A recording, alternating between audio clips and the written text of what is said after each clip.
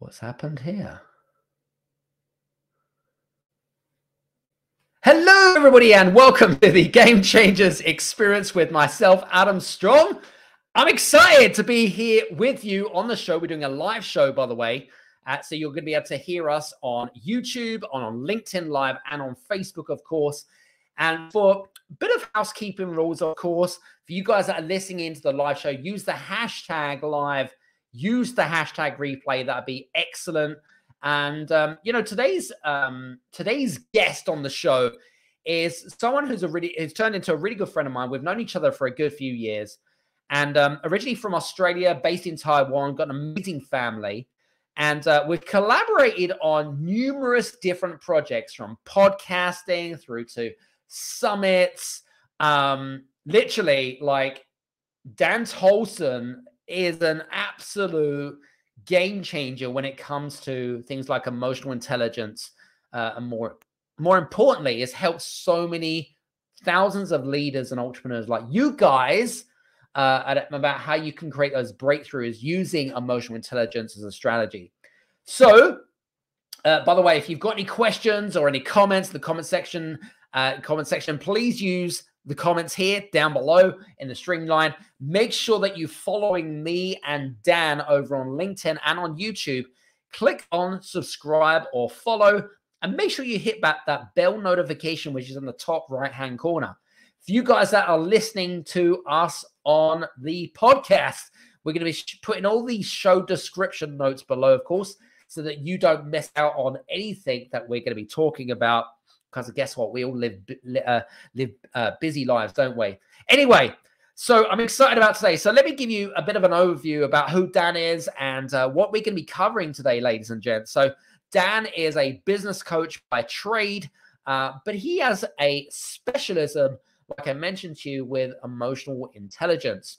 He's dedicated to the best part of 20 years of his business career, his entrepreneurial career, in becoming a master and an expert in the world of emotional intelligence.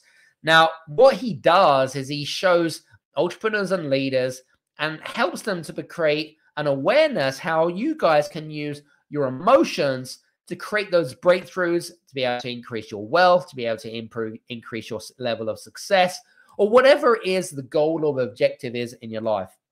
And, because this means so many different things to so many different people, right?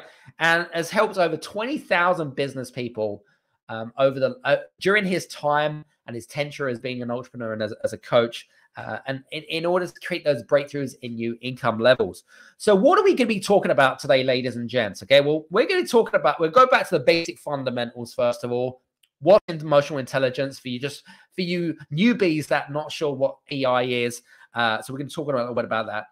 But we're also going to be talking a little bit about why it's so important to regulate our emotion and how we can use that to our advantage and be able to take that into the business world, because that's really about kind of like going in deep. Like, with my guests, they love it because I'm challenging.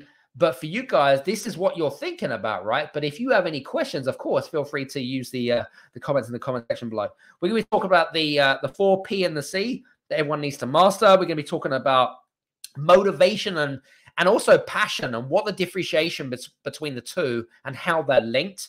We're going to be talking a little bit about artificial intelligence and emotional intelligence, how the two are linked and how they can play against each other or in collaboration with each other. And we can talk about what ACEs are. So lots of things that we're going to be covering on today's show. And I'm excited. I'm pumped. I'm far much more energetic than I was on the previous show. But we won't even go there. Anyway, listen, I've got to bring the main man up himself, Mr. Dan Tolson. Welcome to the show. My brother, thank you for the beautiful introduction as always. And it's been a long time. I remember the big events we've done during COVID and impacted a lot of lives together. So beautiful to be here with you today. Thanks for having me. Absolutely. Yeah, I appreciate it. And love your salt lamp, by the way, in the background. It's to keep all the bad juju away. That's the technical name, the juju. The juju. How is life treating you in Taiwan, by the way? Is it good? It's hot, it's humid, and it's sweaty. It's the tropics at this time of year. So I was in the park today, 32 degrees and probably about 76% humidity. Damn. So I was sweating without a workout. It's a little bit like cheating. I feel like I've been working out, but I haven't. I totally get it. 100%. Yeah, I think it's like monsoon season, isn't it? Coming into that kind of arena of time of the year, isn't it? Yeah, plenty of rain, big winds, and beautiful time of year. Because once that big storm comes through, the beautiful big blue sky comes out. Amazing. Yeah, very love it. But listen, I mean, it's been a while since we jammed on here and had a bit of fun and stuff like that. But I mean, how's life been treating you? Is treating you well, or? Life's good. Life's good. It's bringing more challenges than I ever imagined. What's new? You go through your 20s and 30s and you feel like you're invincible, and you feel that, once you get into your 40s, everything's going to sort out and everything's going to be okay. I think the dream that we've been sold is that business is going to be easy. We've been sold that we're just going to do one thing and it's going to take care of everything, but the game gets harder. Yeah. And we've got to constantly upskill. So for me, there's bigger challenges and bigger obstacles, and I don't feel that I'm ready for it, but I don't feel like I've got a choice either. In business, once you decide to get into business, you've got to accept that reality. So it's fun, it's challenging, it's disappointing, it's sad, you feel angry, you have excitement, you have a win, and then you get up and dust yourself off and go again. Absolutely. So that's how it is. That's entrepreneurship for you, my friend, and well, we're still around after all these years, which is good. And I'm so glad we have the opportunity to, it's interesting, because we were having this dialogue offline. And so we had Adam Cox. I was in London last week with Adam Cox. And honestly, I swear to God, I sounded like Kermit the Frog when I was interviewing him.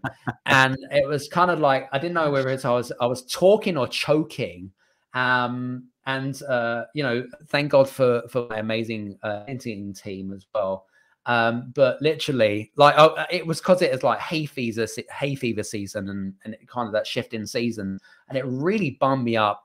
And because we were gonna jam last week and stuff, but it just wasn't gonna happen. But it was the only time that I could meet Adam anyway. But anyway, so I just wanted to kind of say that my voice is now cleared. We can have a good conversation, and it doesn't feel like you're speaking to Kermit the Frog. Ribbit. Anyway, so let's get into the juicy stuff, man. I mean, it's been a while since you've been on the podcast and stuff, and I know that your background is all around emotional intelligence, and I feel like because we've got so many more listeners now, especially in the world and stuff like that, and emotional intelligence is a bit of a fancy name. Like it's been floating around the industry, but most people really truly don't know what EI is, do they really? And how to apply the skills and principles of EI in business and entrepreneurship. Maybe you could give a bit of a snapshot for us. Well, my mum was in porn. My dad was in porn, and we owned a pawnbroking business. And we used to call it being street smart.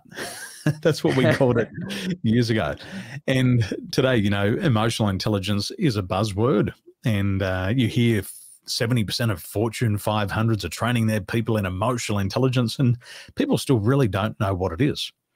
It's really about being street smart. And you can break it down into 5 pillars. The first pillar is self-awareness. That's just about knowing yourself. The second pillar is self-regulation, which is being able to control your thoughts and your feelings. The third pillar is motivation, but we refer to it not as the Tony Robbins jump up and down motivation. It's more resiliency. It's about getting knocked down and getting back up again. It's hearing a no on the first sales call of the day, and you go through another 25 sales calls and you hear no, but you don't lose any enthusiasm. So it's that resiliency. There's also the social awareness, and that's understanding why others think and feel the way that they do. And in a business, if you don't understand how people think and feel, then you can't make sales. And then finally, there's social regulation, which is your ability to communicate with others. And I think we've all been in a relationship before where the person that we're in a relationship with is almost emotionally disabled and they can't communicate their ideas or thoughts or their feelings. So emotional intelligence is really knowing yourself and knowing other people. And that's the basis of it. You know, it's interesting because what I love about what you've just said there is you've put it into such simple terms, you know, and stripping it right back to simplicity, because I feel like there's so much fluff out there, which you could complicate stuff, right? But you just kind of condensed it into a really layman's term, simplified, condensed version. So I just want to say thank you for that. I appreciate that. That helps me and our Homer Simpsons of the world to really understand that. It's interesting, Adam, because when I learned about emotional intelligence and things like public speaking, there's so much complexity in the world, but it takes a true artist and a true master to be able to break it down. And our goal as a communicator is not to make ourselves look smart. That's not the goal of communication. The goal of communication is to communicate your ideas in a way that other people feel smart. And they go, I get it. That's the goal. Our goal is to make our audience feel smart, not to make ourselves look smart. And I think that's a big problem in today's world. So yeah, we've got to simplify it, make it easy to understand.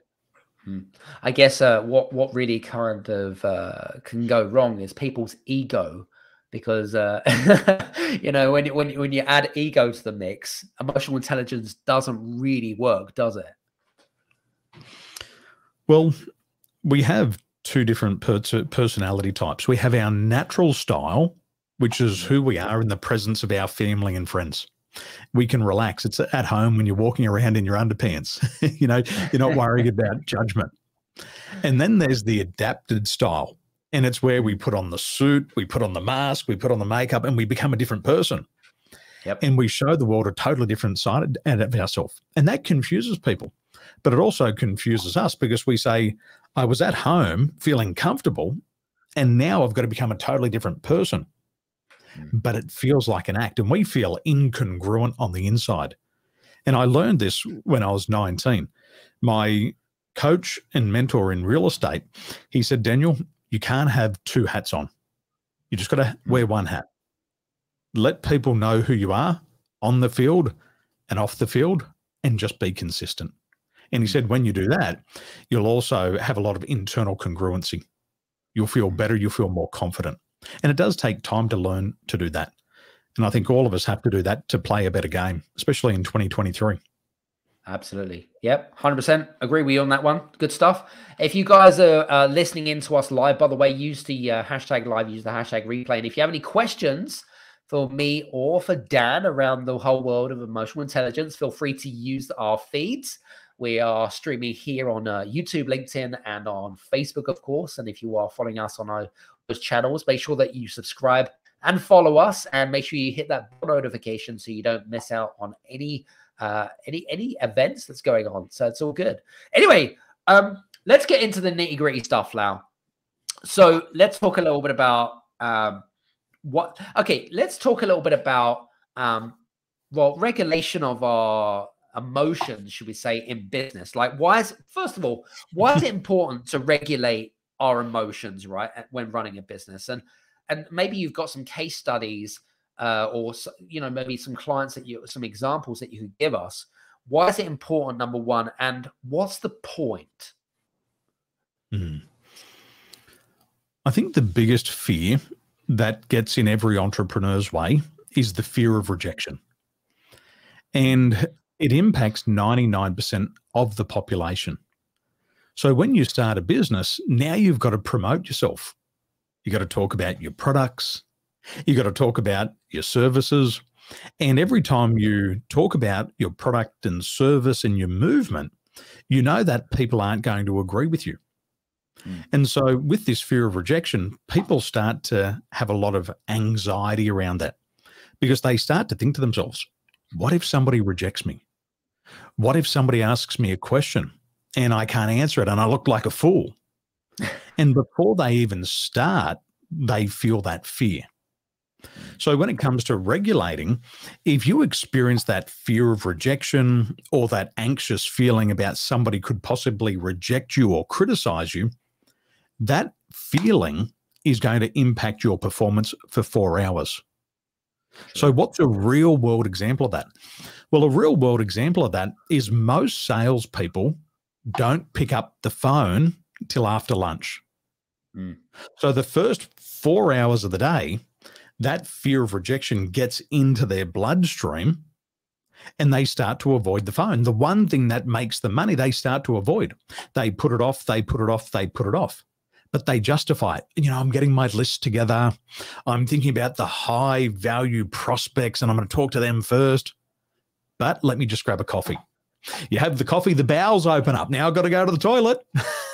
And why would I make a call now? Because everybody else is going to lunch at 12 o'clock. So I'll go and I'll have my lunch and I'll come back at 1. They're absolutely exhausted. The circadian rhythms kick in and they want to sleep because they're lethargic. They've got a full belly. They haven't done anything for the first 5 hours of the day. But it's because that fear has got into the bloodstream. And because they can't regulate the behavior, they go into avoidance behaviors. Let me write an email.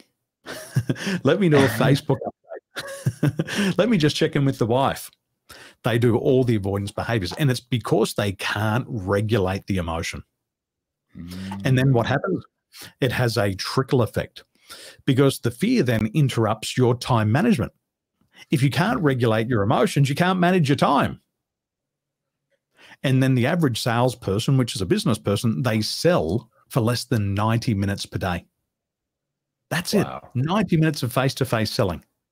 Everything else was just wasted or put on low-value activities. So that's a real-world example of how fear impacts you. And it's also a real-world example of what happens to people because they can't regulate the emotion. But for the high performers, the people who can regulate it, you've heard it said before, feel the fear and do it anyway. They go, I don't like this feeling of rejection. I don't like the anxiety that I'm feeling. Screw it. I'm going to do it anyway. And they pick up the phone. And then by the time you pick up the phone at 2 o'clock, everybody else has been sold just because somebody regulated their emotions better. So if we master that, then the sales come in and we don't have to make excuses about money anymore. Love that. Love that. So that's a really good example, actually. And I can definitely, I mean, when we doing our sessions with individuals and stuff, I mean, just from past conversations, it's, you kind of think, I suppose in a way, procrastination is fear, because fear is paralyzing, fear of rejection. That's where procrastination is. But it's kind of like a knock-on effect to everything, isn't it?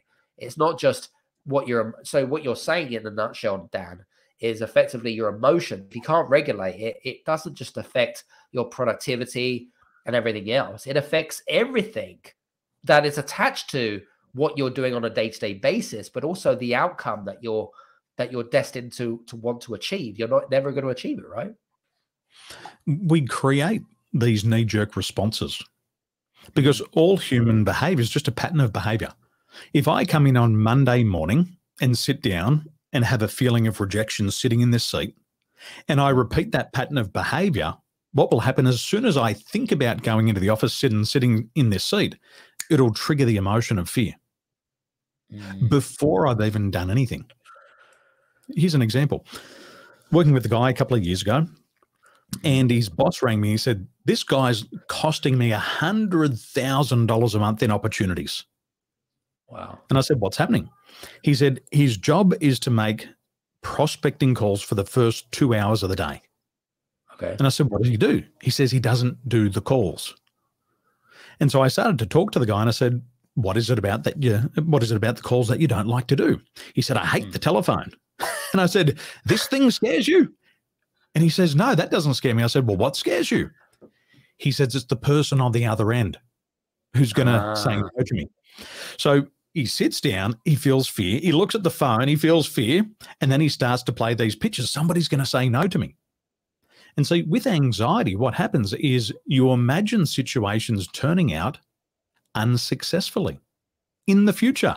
That's the anxiety. You see something in the future turning out unsuccessfully, you feel anxiety, you go into avoidance behaviors. But he had repeated that, and he trained himself successfully to have anxiety every day. It just happened every day automatically. So our thoughts influence our feelings, and it's the feelings that decide what we do and don't do. So as he imagines, hasn't even happened, hasn't even picked up the phone, as he imagines somebody rejecting him, he feels fear and anxiety. And then he goes into avoidance behavior. So once he learned to change his thoughts, automatically the feelings changed. And once the feelings changed, he started to pick up the phone. Now, the interesting thing, he had the skill, he had the knowledge, he then developed the attitude and the regulation abilities, and he started to make 60 telephone calls a day. Damn. Within 30 days, he called me up and he said, "This is the best-selling month I've ever had." I said, "What's changed?" He said, "I'm not scared anymore." I said, "You're still scared. You've just regulated the feeling." And he goes, "Absolutely." He goes, "I can manage it now." And it turned his life around. 6 months later, he called me and he said, "Daniel, look at this." He had a video call, like a WhatsApp call. And he said, "Look at me. I'm driving across the country in a convertible. Where's the bloody invitation?" I said, "I'll call you next time." Love it. Love it. Change your thinking, change your life. Definitely. Love that. It's a really good example. I think it's a good one. I like that. Some good stuff. So question, if some of our listeners are, I don't know, you've made them aware that maybe their emotions or their fears are holding them back, are there any type of activities, tasks, or questions that we have to ask ourselves, whether it be our subconscious mind or anything in particular, to disrupt how we can regulate our emotions or rewire ourselves so that we don't get paralyzed from the fears and et cetera, or how we could change that situation? Any thoughts there? Well, the first step, and if everybody remembers this, if you can't name it, you can't tame it. So you have to get clarity on what the exact fear is. Right. So let's talk about 4 common fears. Now, each of these fears we have to treat differently. Just imagine a builder. If a builder has a nail, he has to have a hammer to hit that nail through the timber. Yep. If the builder has a screw, then he needs a screwdriver to screw it into the wood. So we need different tools to deal with different problems. The first fear that we all have to manage in business is the fear of being taken advantage of. This is the first fear. And how it shows up is in a leader, we say, "I'm building this business, I'm getting busier, I need a team, but I'm afraid somebody's going to take advantage of me. I'm not going to delegate because they might not do it correctly. I'm not going to employ people. Why aren't you going to employ people? They might steal my ideas. They might steal my money." But you know what? There's a little bit of insecurity in there, and they go, "What if I train them and they leave? And what if they become my competitors? What if they outsell me?" And so it's that fear of being taken advantage of. You know what I mean? Absolutely. 100%. I was only speaking about it the other day about it. That's the first one. The second one, and we talked about that before, is the fear of rejection. And you're going to have to present your product and service, and you're going to have to risk getting rejected from the marketplace. That's natural. That's normal. It's part of the game. However, you're also going to get resistance internally from your team members. Your team members are not going to follow your instructions. They're not going to buy into your mission. And you're going to have to face rejection on a daily basis. It's nothing personal. Just goes with the territory. The third one we're going to learn to manage is the fear of losing our stability. Now, I would say this is probably the biggest one because a lot of people never go all in. They're in transition all the time. I'm just pivoting. I'm just transitioning right now.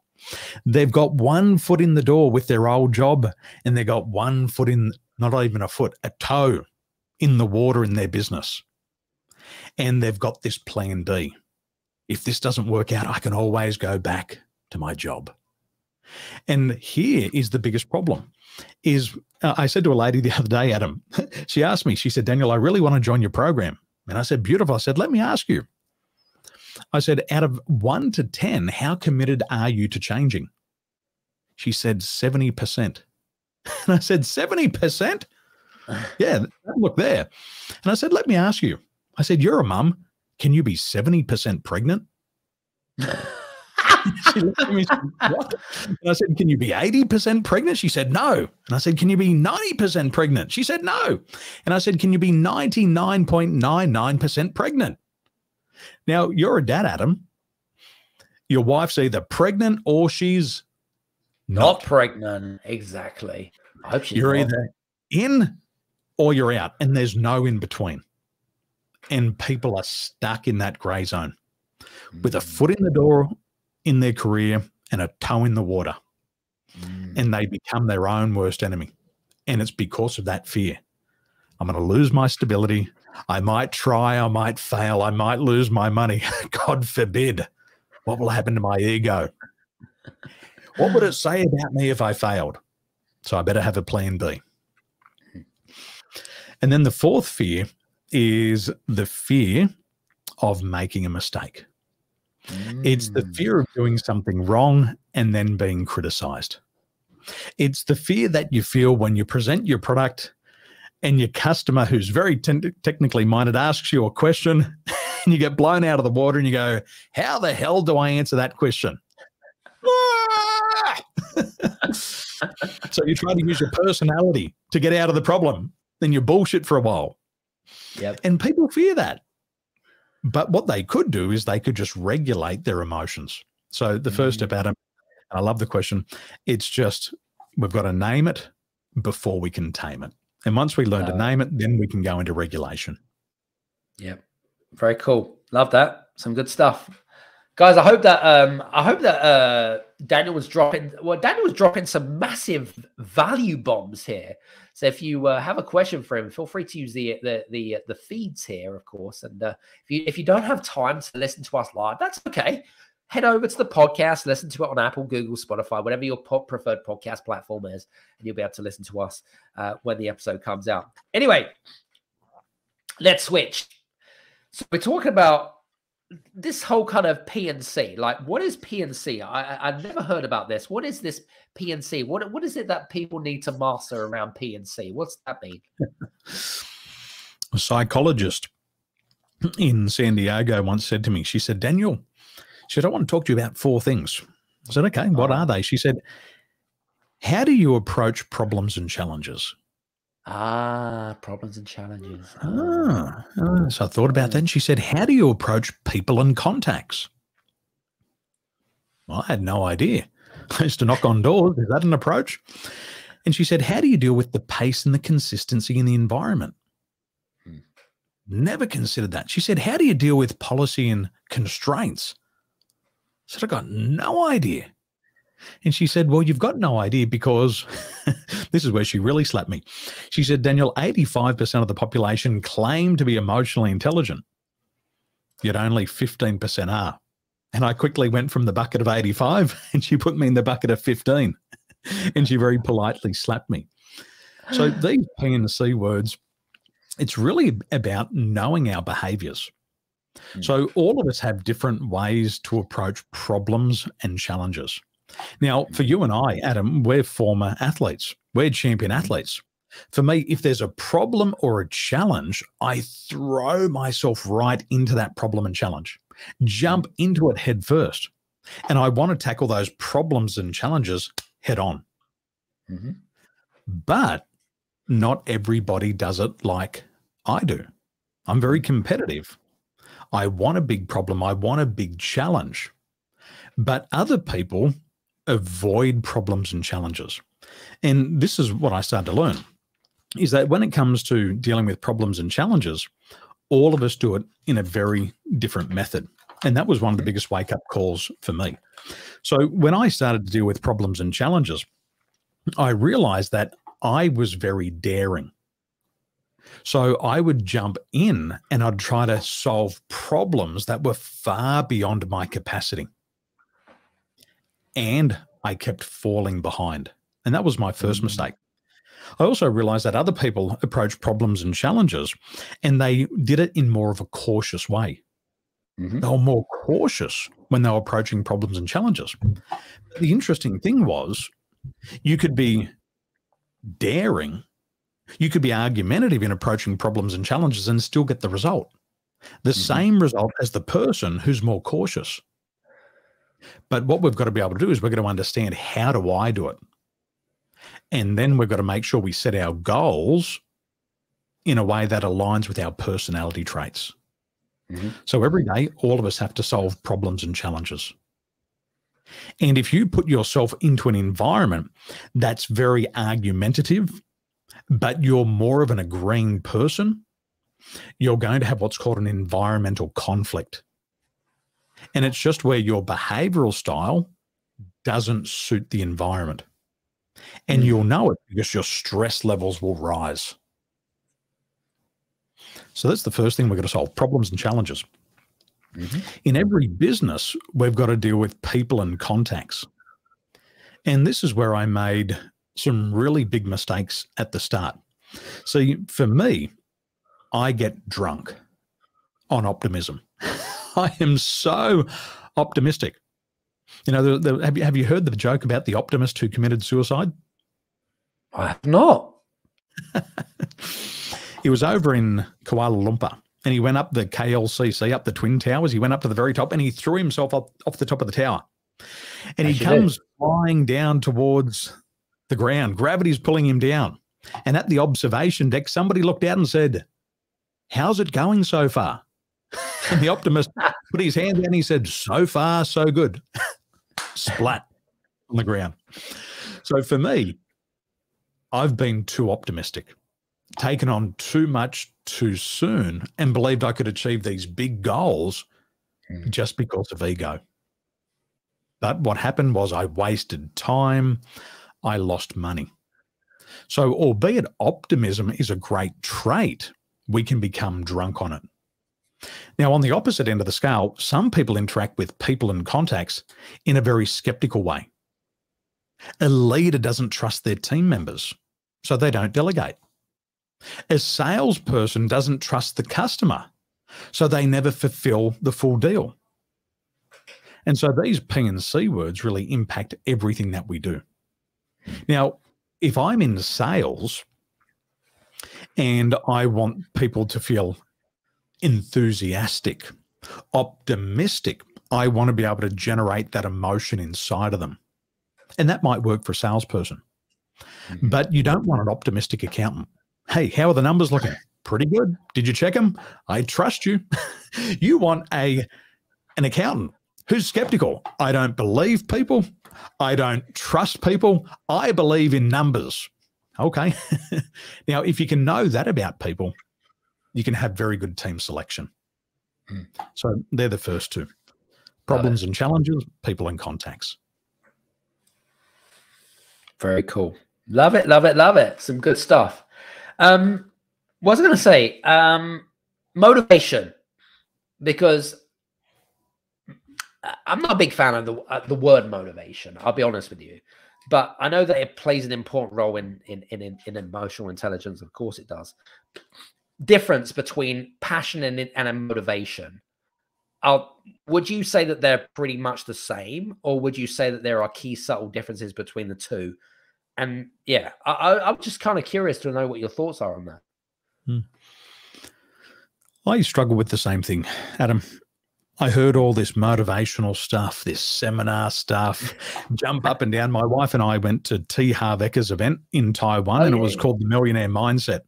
And every 5 seconds, you had to turn around and say, "You've got a millionaire mind." High five. Turn around. "You've got a millionaire mind." High five. Jump up and down. Say, "Woo!" And I looked at my wife and I said, "I have paid for VIP tickets. And I said, I ain't doing this. I said, that's not motivation. I said, I don't know what that is, but it's not for me. So I was confused for a lot of years because I thought that's what you had to do. I thought you had to bring this energy into business. And I used to have a sales team in Sydney, and I thought they were eating powdered donuts until I realized they both had sinus problems. And they were jacking themselves up. They were getting motivated in the bathroom. Woo, ready for sales calls. And I thought to myself, that's not motivation. So I went and searched for the answer, and I found that motivation can be broken down into 3 components. The first one is biological motivation. And if anybody tells you that they're motivated, believe them. Everybody is motivated. Biological motivation is just the need to survive. It's to wake up in the morning and go to the bathroom. Mm-hmm. If you want to see a motivated person, look at somebody who's got a full bowel and's been sleeping for 12 hours. They will do anything to get to the bathroom. That's motivation. But it's the absolute basic motivation. Once people have their food sorted out, their shelter sorted out, those biological motivators have been taken care of. So if somebody says, I'm motivated, believe them. But it's to what extent? The second type of motivation is what we call extrinsic motivation. This is when we set a goal to buy a house. We set a goal to buy a new car.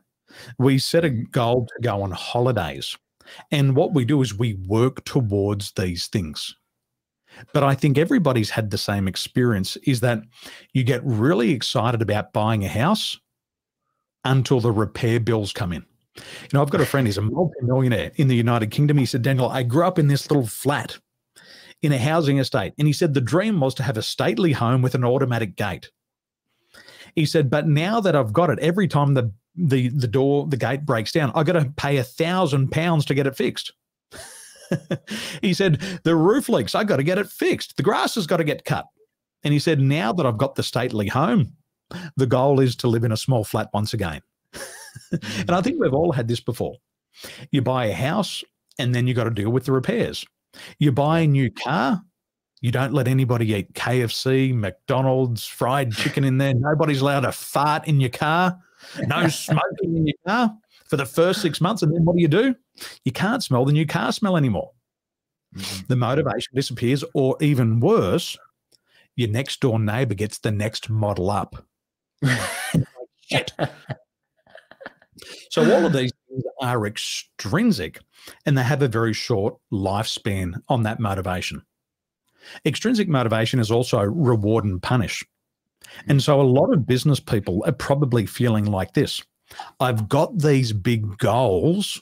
I've got these big aspirations. I've got this big vision. But because of COVID, because the way that the world's working now, I can't achieve what I wanted to achieve. All those physical things are now out of my reach. What happens to the motivation? It's like somebody's let the gas or the air out of your tires. It disappears. And I think we've all been there. The next level of motivation that goes beyond that, this is intrinsic. This is where your passion comes from. This is when the fire on the inside is so hot that it radiates outside. It's when you wake up in the morning and you're doing exactly what you love. You're living life on your terms. You're doing the type of work that aligns with your personality. You're working with people who make you feel great about yourself. And secretly, you'd even say, you know what? Even if I didn't get paid to do this, I'd still do it anyway. And every day, you're living life on your terms. And that's where that passion comes from. And when you meet somebody like that, it doesn't matter if they've had a win or a loss, they have no loss of enthusiasm. And that thing that they want is attainable only inside of themselves. It makes me feel so good because what I want is over there and I'm on the path. Some days I take a step forward. Some days I go a couple of steps back, but I'm still on that path. And they get up and there's no loss of enthusiasm as they go from challenge to challenge to challenge. And that's that third level. And if we get to that, which is very easy, that's when we get to have passion every day. Like now, it's 7:45 from me. You're a businessman. You're off the clock today. I'm off the clock. But we're talking about topics that we love. And I probably won't be able to sleep after this. I'll be rolling over at 1 o'clock in the morning going, that was great. So true. So true. Yeah, I'm with you on this one, brother. Definitely, 100%. It's interesting because I know that, technology has really accelerated over the last 12 months now, hasn't it? And I think that, especially with like AI coming in and automation and, there's just technology is moving at such a fast pace. I'd love to get your,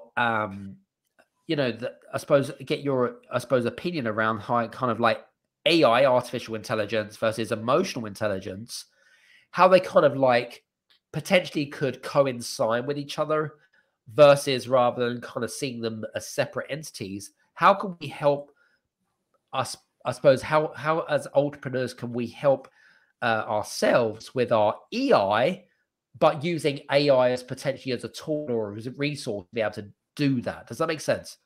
It does. Many years ago, I worked in corporate. So I worked for some big banks in Australia, and I also worked with Emirates Airline. And I'd heard about these people who you'd call a D. Oh, that person's a D. That person's an I. That person's a C. And that person's an S. And I heard about this model called DISC. And the first time I heard it, I was really turned off because I thought, why are you classifying all of these people and putting them into these little boxes? And so I'd heard about it and it turned me off. And then I was introduced to it again in 2016 and it turned me on. I was like, oh my gosh, this science, this DISC, this is incredible. So I took a DISC assessment, and when I took it, I was on a computer program and I just answered a series of about 24 questions.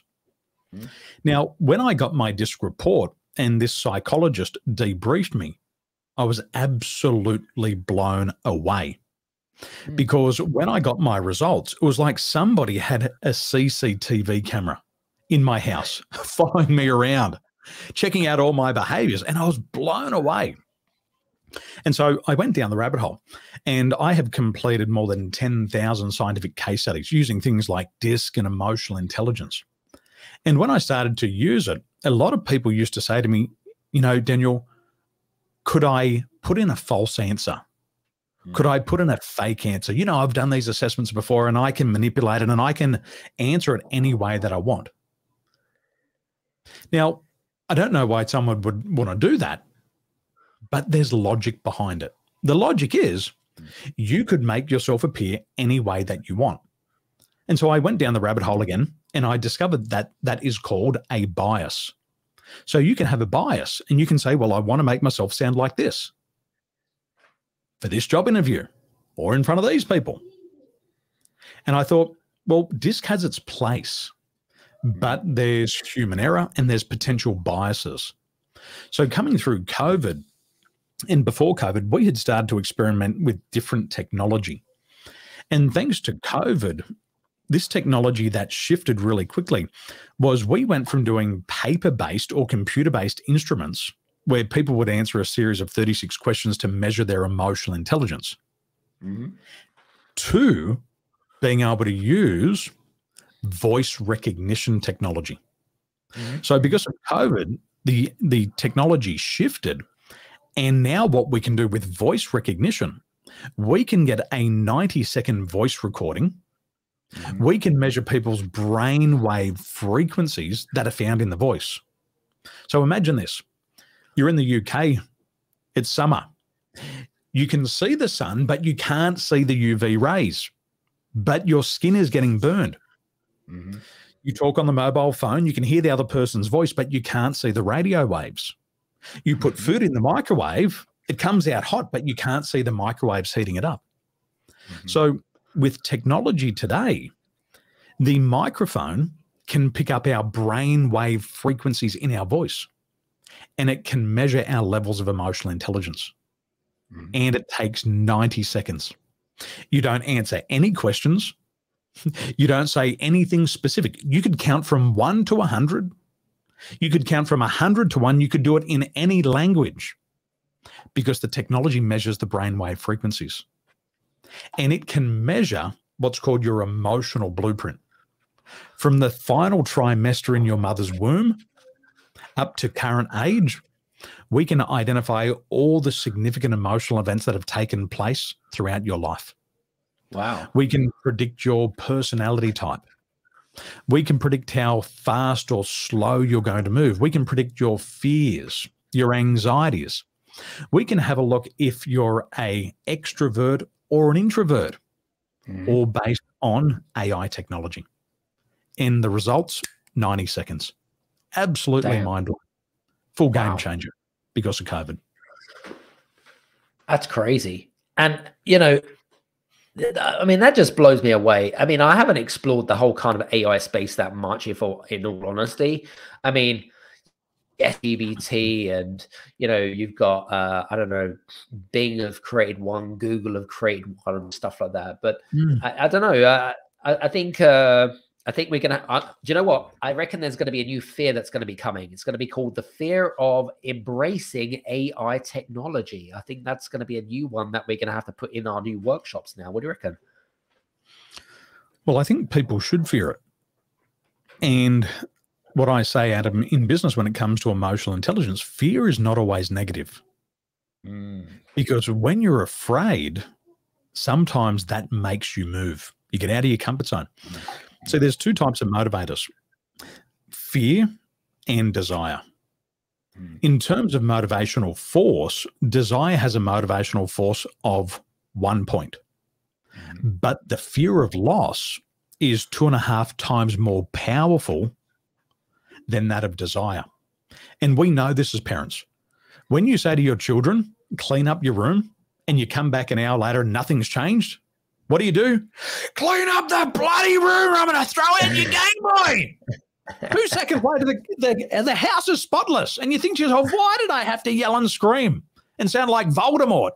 But then you think to yourself, hey, this fear of losing something actually works. Have you noticed that as a father? Hey, do this and I'll let you start for 30 minutes versus don't do this and you'll be grounded for 2 weeks. The fear of loss is more powerful. So, yeah, people should fear AI, and it'll actually get them out of their comfort zone. It's actually a good thing for them. That's a good analogy. I like that. It's a good way of putting that. Anyway, I am conscientious of time because I know that time's getting on. And but listen, I mean, we're talking about some really deep subjects here, ladies and gents. And you know, like I said, me and Dan could pretty much talk for hours on not on this topic, but just in general. We just have A's and stuff. You know what I mean? So, what I was going to say to you, if you have any questions, again, feel free to use the comments in the comment section below. And if you need to leave a question and and you're not going to get a straight answer from the replay, that's okay. We'll come back to you. It's not a problem. And we'll, on whatever it might be.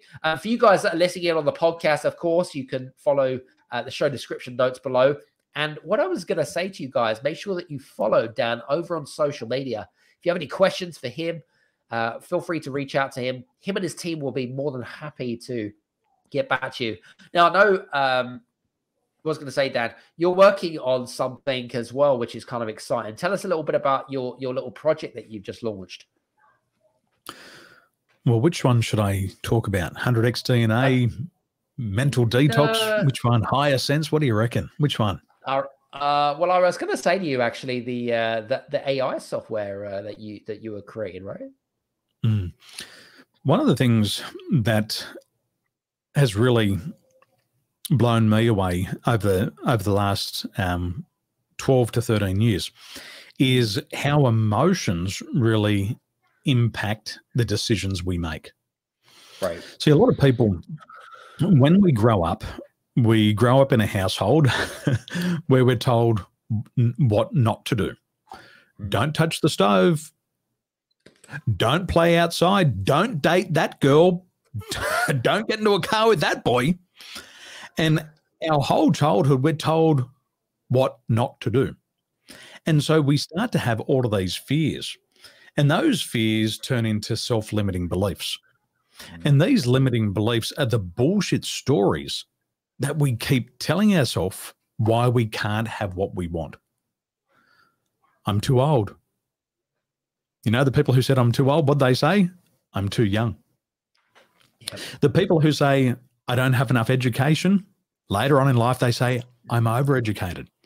And they have these series of bullshit stories that they just keep telling themselves throughout their life. I'm not worthy enough. I'm not smart enough. I'm not skilled enough. You know, a guy said to me, he said, I'm too Asian. That's what he said to me. What? He said, I'm too Asian to succeed. And I said, well, let me add that one to my next book. And so we tell ourselves all these bullshit stories. And what I realized is that when we started to use this AI technology, it could pinpoint times of our life where we had a significant emotional event. And it's when we have these significant emotional events that we start to make limiting decisions and have limiting beliefs about our life. I'll give you an example. One lady that I was working with, at age 7, her father, who was educated, wanted to start a business. And he went out and he started to sell. But then he got objections. Salespeople are uneducated. Salespeople are slimy. Salespeople are going to sell you something that you don't want, you don't need, you can't afford. And so after having that experience, he quickly went back to the comfort zone and he went back to his corporate job. That just paid enough to pay the bills. And he said to his family, never start a business. Salespeople are the lowest people at the pyramid. Our family doesn't sell. So he went through his entire life, he struggled for money. But that one experience, which was a significant emotional event, where the father lost all of their money, they lost their house, they were sleeping in the car, it impacted the children. And so the children started to grow up thinking, I can't succeed in business. If you're not educated, then you're not worthy. Salespeople aren't worthy. And in her 50s, she got into selling. And the biggest problem was not the market, was not the economy, was not the product, was not the service. It was her mindset. She tried affirmations. That didn't work. She tried a new product. That didn't work. She had to realize that the biggest obstacle was her. And once she overcame those self-limiting beliefs, the following year she made a couple of $100,000 in sales. Wow. The exact thing that her father had bred into her that was not possible for the family. And you know what added insult to injury? When she went and said to her father, Dad, you wouldn't believe it, just made a couple of $100,000 in my own business this year. And he said, I believe in you. I knew you'd be a great businesswoman. And she went, because her whole life she thought it was not possible. She thought she was programmed that it wasn't possible. And here the father's the biggest cheerleader. Yes. So yeah, I call the program Mental Detox. And we detox our body and we've got to detox our mind. So that's the big project we're working on. And we want 1 million business people to be free from self-sabotage. That's what I want. Love it. Love it, love it, love it. You know what I love about our conversation, and for you guys that are listening, if you haven't listened to Dan before, what I love about it is that he's so passionate about what he does, like literally so passionate about what he does. Not only is he credible and has years of experience in this, is that he truly, truly, authentically loves to help people with this challenge, you know, because it is a real problem in the real world, ladies and gents. And if you're listening to this and you're thinking, oh, maybe that will benefit me, you know, if you have any questions or if you have any, or even if you're intrigued, reach out to Dan. That's all I was going to say to you guys. So, but anyway, we need to wrap up. I'm conscious of time. I just want to say thank you so much for being on the show today, Dan. My pleasure, mate. It's always a pleasure to be here, and I love the impact that you're having. And you're non-stop. COVID didn't stop you. You got bigger through COVID, and what a great leader for everybody here at the Game Changers. Well done, mate. Proud of you. Appreciate it. Appreciate it. Well, listen, guys, hope you've enjoyed today's show. Make sure that you subscribe and listen in on me and Dan's LinkedIn, YouTube, or Facebook channel. And make sure you subscribe to, if you're the first listener to here on the podcast, of course, make sure that you subscribe, hit that subscribe button. And, you know, like I said, we always welcome feedback. Write a 1 or a 5-star review over on Apple or on Spotify. Really greatly appreciate you. Anyway, from me and Dan, I hope you enjoyed today's show, and hope you have a great day, week, month, whenever you listen to this. Take care, and we'll see you soon. Cheers, everyone.